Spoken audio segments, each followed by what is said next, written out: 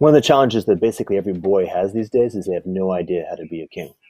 Lots of princes, lots and lots, or sometimes knaves pretending to be knights is another metaphor. Well, how do you become a king? Well, to become a king, you have to learn how to be in right relationship with the queen. That is the sine qua non, right? Sine qua non. And what was that thing called? The Game or the Pickup Artist? So many boys went through that, which is fine. Like there's a useful thing. If you found yourself so poorly positioned that you had to do that, do that. But then undo that and actually learn how to stand in right relationship with your opposite number. These days, it's very easy. When I find groups of young men who are doing interesting stuff, but they either have no women or what I call hot chicks, and I'm like, okay, you're there. And there's only so much you can do. If you want to step up, I will know, because you've actually begun the process of making the changes in yourself, which makes it possible for you to call in the one that will be your queen. And there will be a shift in how you show up. By the way, then you can make promises. Then I can actually trust that you'll be able to make commitments to the long term. Otherwise, not as strong. Short term, intensity, SEAL team. Yeah, you can do that, like very context sensitive. But really hard long term, very hard. But if somebody has made that move, now we can start doing stuff. And think about what that means in terms of the context of what you're about. Because now you're doing things like child rearing. And if we're talking about the transition of civilization from one operating system to another operating system, then it has to include the whole of life.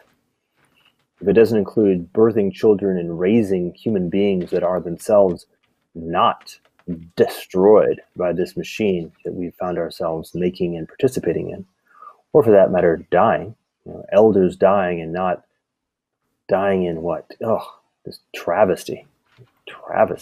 Alone, isolated, afraid, no longer connected to legacy or lineage. Oh, this is a horror show.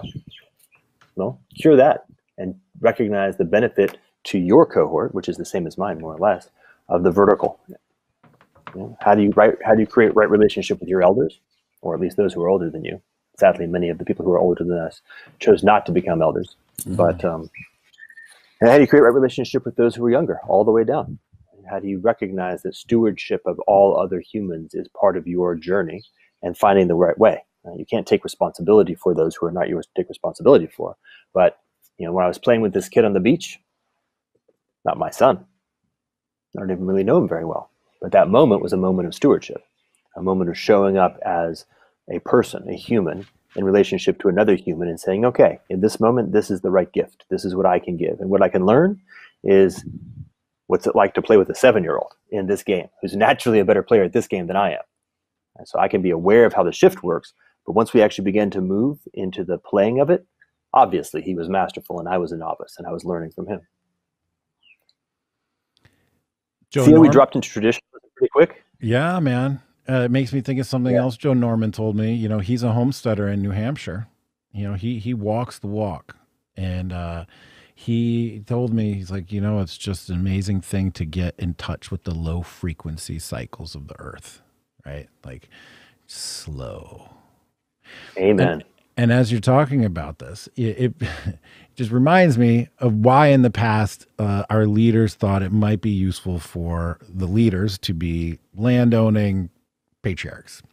I get it, right? It's that connectivity to the whole process and thinking about legacy and thinking about the future. And on this issue of being isolated, disconnected, and not able to relate properly to women, creating a generation of lost boys. It's really happening, and it's sad, and it goes back to the culture war and all these things, I think, that are purposefully degrading it. And so we're trying to actually have a response to that, and trying to, what's the word I'm looking for? Not reprioritize, but sort of re-glamorize this idea of like having a family and raising kids and building a community and getting connected to the earth.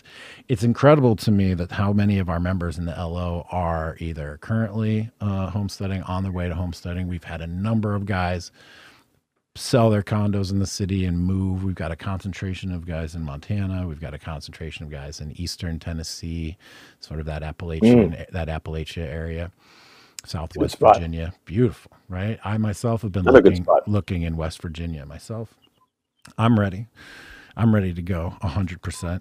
It all came together when I was watching Homestead Rescue during Corona lockdowns. I mean, I joke, but it's just funny how things come to you at the right time. And I am certainly ready to disconnect from this urban lifestyle and reconnect with that. I've come from that background. Part of one of the most formative experiences of my life as a child was 2 30-day outward bound trips where I was just out there. 100 miles north of the Boundary Waters in Minnesota, like not even in the area, like just in the Canadian wilderness. It's just incredible stuff. And in fact, we've partnered with Outward Bound in the Liminal Order, and they do leadership trainings for us. And we're taking guys on we got a week-long trip coming in September, and another one coming. And it's just fascinating for me when I can just pull my whole life together into something very productive like this. You got something there? Or? So think about this. Yeah, think about this transition. Like, what is true wealth? What is true wealth? And one of the very interesting learnings is something like true wealth is to have been given the ability to actually take responsibility. Yeah. I would say that one of the what makes one a lost boy is that you are not actually given the opportunity to truly take responsibility. And to not carry that which is yours to carry is the most debasing life. And the world that has substituted, a Lambo for a family is deeply profane. Yeah. And by the way, grotesque. Like anyone who has lived that life for even just a moment knows in their heart it is grotesque. It is nauseating. So to seek wholeness, to seek wholesomeness is yes. And in many cases, this requires a new place. The cities are not amenable to wholesomeness in the least, unfortunately. Yeah. Okay, new place. I mean, honestly, I'm quite likely to be doing something like homesteading here in Hawaii. Could very well be. I'm certainly looking for where's the right place. I took my RV trip in the October in the last 3 months of last year. Traveled through many of the places you mentioned. Didn't get to Montana because that's a long way and cold in October. But also not. So here's, I think, I'm going to flip the script. All right. Because it's nice. We're talking blockchain, crypto, tech, innovation. Yeah. Hey, traditional guys. Good news, bad news. Good news. Homesteading, wholesomeness, yes. Bad news. Small family farm by yourself? No. It's just not going to work. Yeah. It's not how it works. You're just going to get eaten.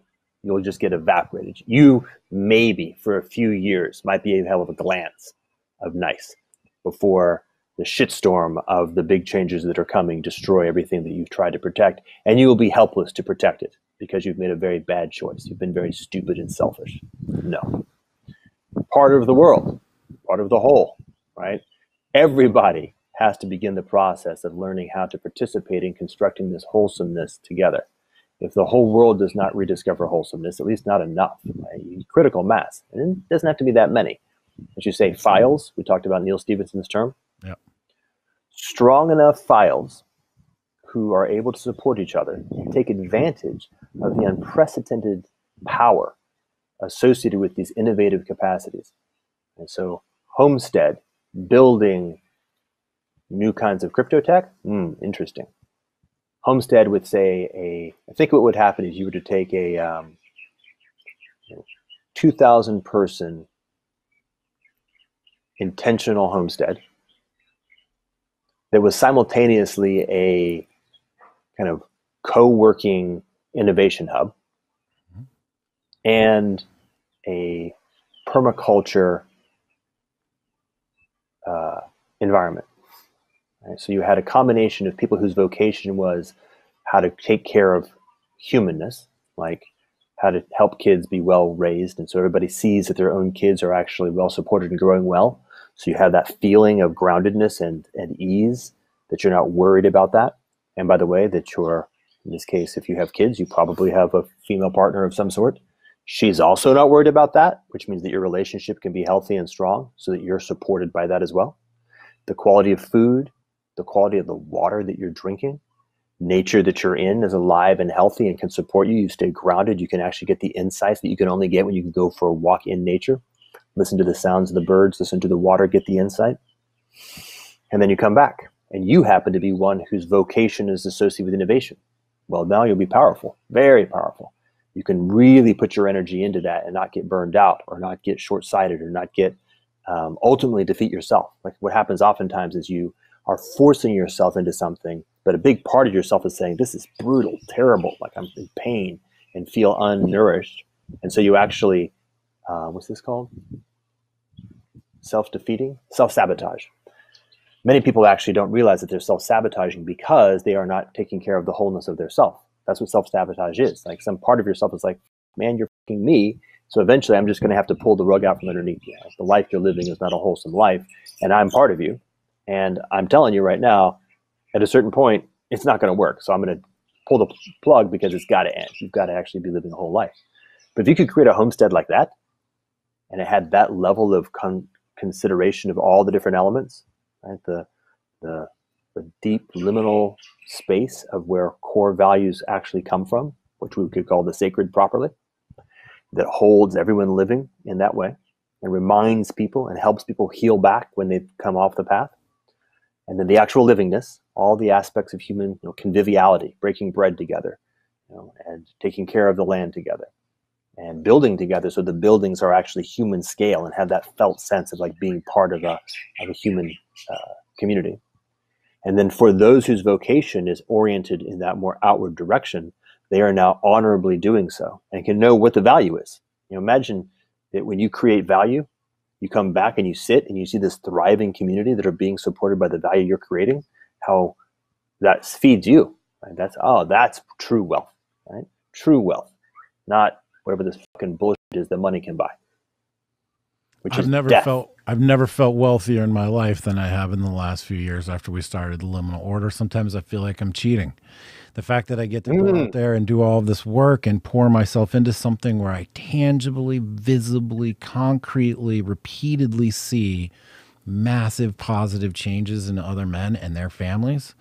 I mean, it's incredible. It's incredible. It's incredible, right? Yeah. Yeah, and it helps people remember that there was never really a dichotomy between work and entertainment. Both are profane. Right? It is vocation. Just when you are actually living a wholesome life and getting honorable work, when you have true responsibility and you're carrying it out, you're in vocation. And now you are doing things that create value in the world, but you are also feeling nutrified by what you're doing.